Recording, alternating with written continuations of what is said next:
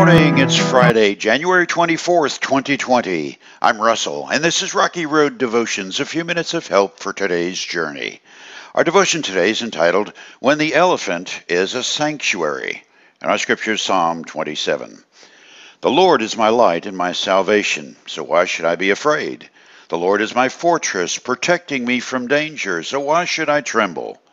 When evil people come to devour me, when my enemies and foes attack me, they will stumble and fall.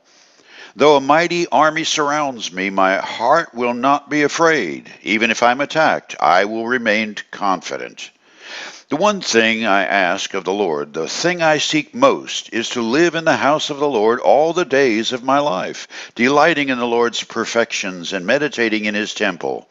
For he will conceal me there when the troubles come. He will hide me in his sanctuary. He will place me out of reach on a high rock. Then I will hold my head high above my enemies who surround me.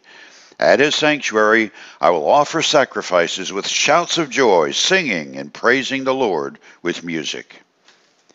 Yesterday, the elephant was the one that put the fear of God in our little mission trip group. Today's elephant is the sanctuary of a mother's protection felt by her calf. David's heart reveal in this psalm is how his focus is singularly on dwelling in the house of the Lord all the days of his life, delighting in the Lord's perfections and meditating in his temple. But this is not the temple made with rock and mortar. David wasn't looking for a hidey place to check out of reality and spend his days strumming a harp. Instead, he understood his greatest need was the temple of that relationship between God and human. It's that holy place where the expectant heart surrenders to the sovereignty of God, and your life is ever directed by God's Spirit. It's the marriage of creator and creature restored to its intended unity and purpose. It's when the soul is placed on the altar, offered unconditionally to the unseen God. It's where we've given all of what we know of ourselves to all we suspect God might be. Sanctuary comes with surrender. Do you remember that question you asked over and again?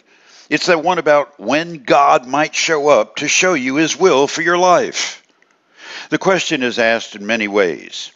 Just give me a sign, God. Father, I don't know what to do. Hey, preacher, what does God really want me to do with my life? The main problem with this question is that it's usually attached to a string. We want God to fill in all the blanks before we sign the contract. But a life of faith just doesn't work that way. To live in the sanctuary of God and know God's protection and providence and guidance, you must enter by faith and proceed entirely on faith. That's our example from every faithful saint throughout history. Consider Abraham, Hebrews chapter 11. It was by faith that Abraham obeyed when God called him to leave home and go to another land that God would give him as his inheritance. He went without knowing where he was going. And even when he reached the land God promised him, he lived there by faith, for he was like a foreigner living in tents. And so did Isaac and Jacob, who inherited the same promise. For you today, there's no greater sanctuary than a heart filled with faith, occupied by the Spirit of the Holy One come down. And when it comes to knowing God and enjoying life in his kingdom, we start, proceed, and finish with faith. You chew on that as you hit the rocky road. Have a blessed day.